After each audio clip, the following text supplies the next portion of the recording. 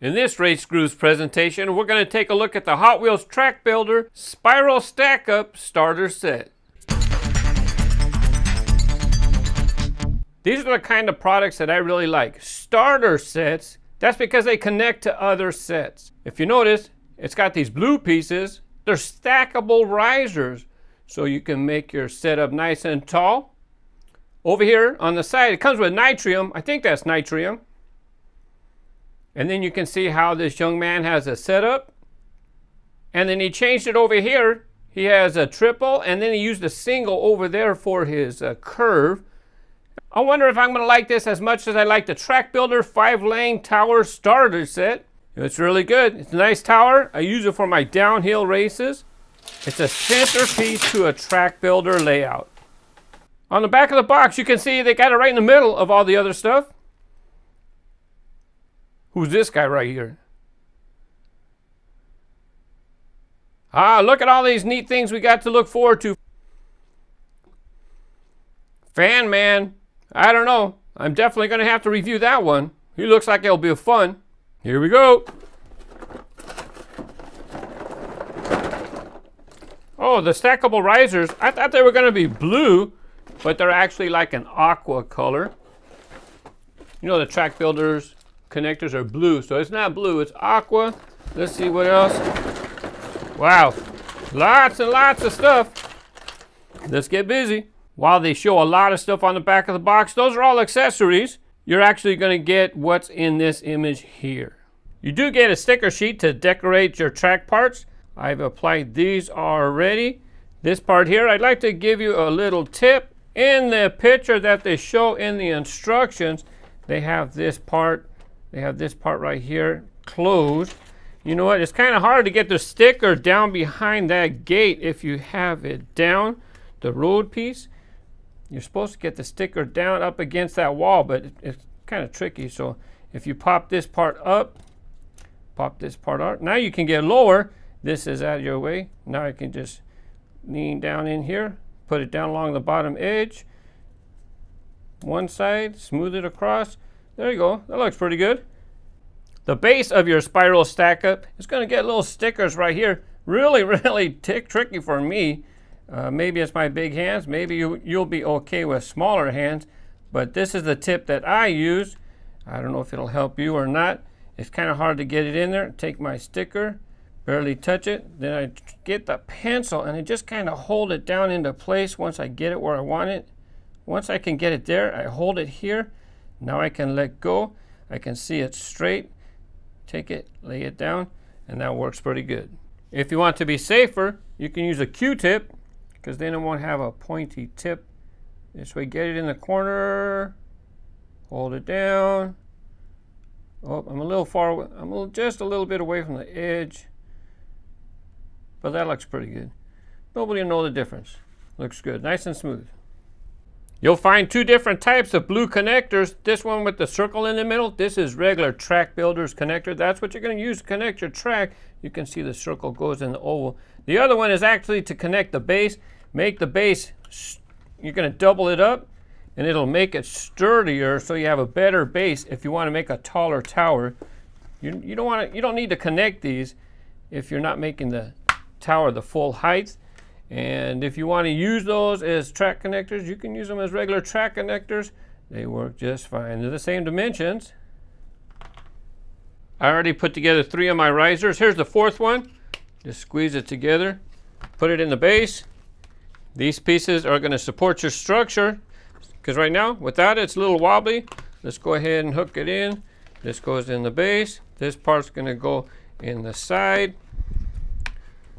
See, that gives it more structural integrity, and these are going to be the pieces to support the track. When you put the track on, this first one here, according to the instructions, goes up there.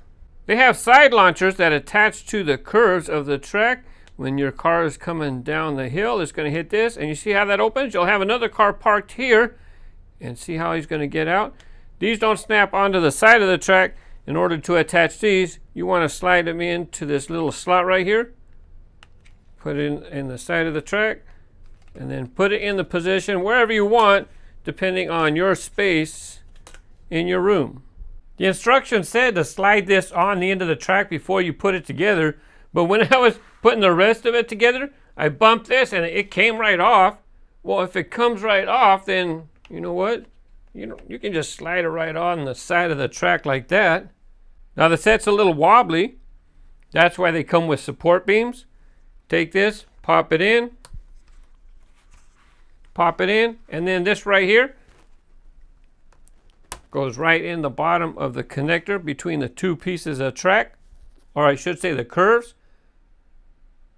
They recommend that you have these launchers close to that to give it more stability, because you're going to be connecting to this. What's interesting is on the box, look, they don't have any of the support arms in place. Maybe it's just because it looks better without them as far as a picture is, but for structural integrity, you're going to want to have all your support beams in place. Nitrium's going to be the one coming down the track. He's going to hit the trigger and he's going to set loose Sting Rod 2. Here's the launcher at the top, just like other Hot Wheels track sets. Let's get our car in place. Are you backwards? Yeah, I put him in backwards. And he's going to come down the track, come down that curve, and here is where we're going to put Sting Rod 2. I want you to notice that this is set on the track at an angle, right? The track's coming down like this at a slant. So when you hook this to the track, it's going to be kind of a little bit crooked. And when it's leaning to one side, you're going to notice that it's kind of leaning a little bit. Not a whole lot that you can do because of that twist right here where it's hooked on. Set, go!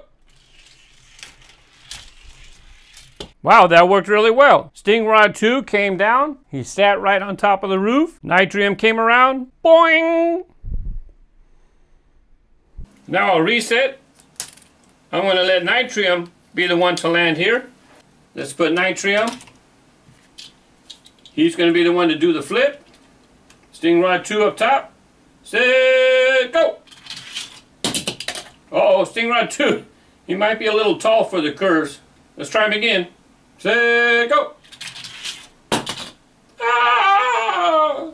Carbonic says he'll be glad to help with the demonstration. Oh! Carbonic got stuck!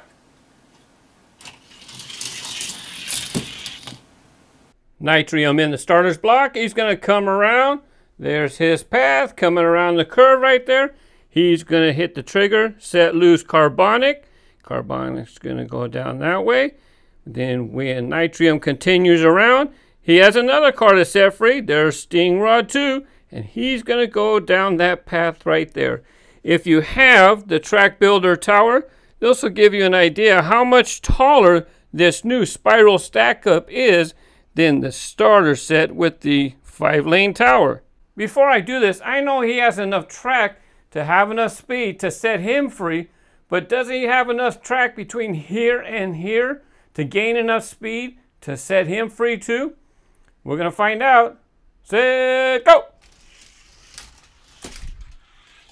Don't! I forgot to put the roof down, but it didn't matter. Nitrium didn't have enough speed to get through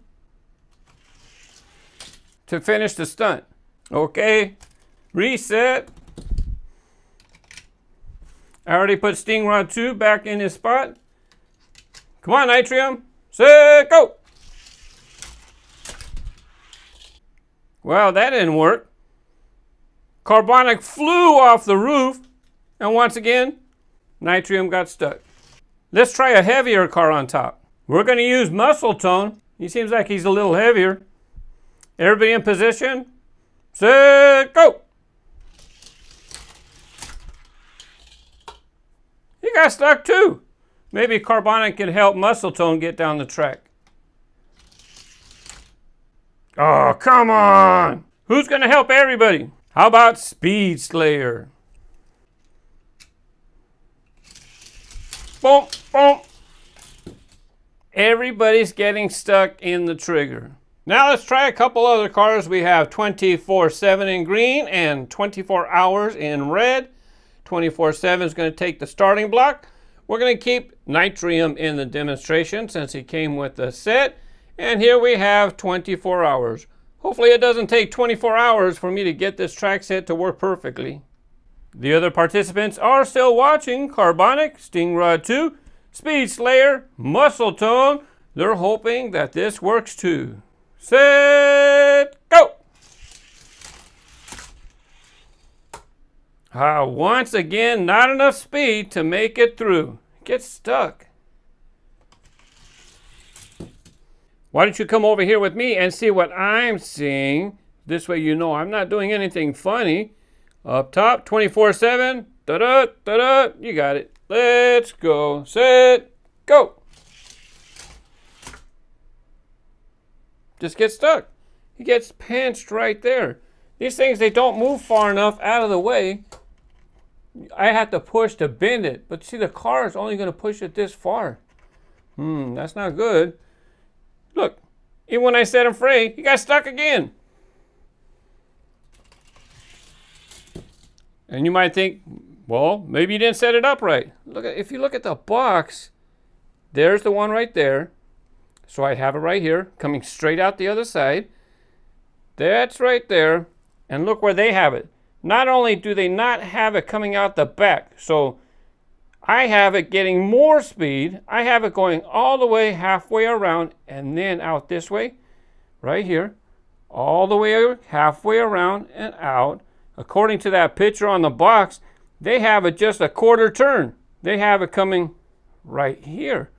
Well, if it's not getting enough speed coming this way, I'll go ahead and put it here one time, but I don't think it's going to work.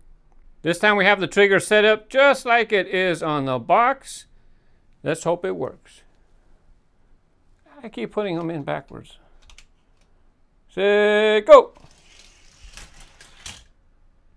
Not only did he not make it through, he didn't even release 24 hours. I don't know if you noticed, but I have a nitrium right here, and there's also a nitrium right there in the box. I bought 2 boxes, and I tried them both, and I had the same problem with both of them. So I'm not so sure that these work very well as designed, but let's see how well the gravity drop works if you use it without them. Even though these didn't work well in the 2 boxes that I bought, if it works as an accelerator ramp to get into your track builder setup, I would be happy with that, to be honest with you. Set, go! Check it out, only 3 risers. Now 24/7, he's going to come down the curve, come around the back. He's got a nice little circle. He's going to come around. There's nitrium on the flip. What is this? It's my track tower. See, I can connect my other track builder sets. I'm going to push the plunger on top. 24 hours is going to come down, and there's his nice little runoff. By the way, these little pieces here, see that hole? That's why you put it right here. That's how they attach. That's how I got this piece to attach right here. It's going to hold it into place. Now, while this didn't work, I think it was supposed to work better than it did. You know what? You can just let the car go yourself. We might need a little help. Are you ready? 24/7? Set, go! And 24 hours, plunger, go! You're so fast. If you like Track Builder, I've done more reviews. Look in the description for my Track Builder playlist. Thanks for watching. Bye-bye.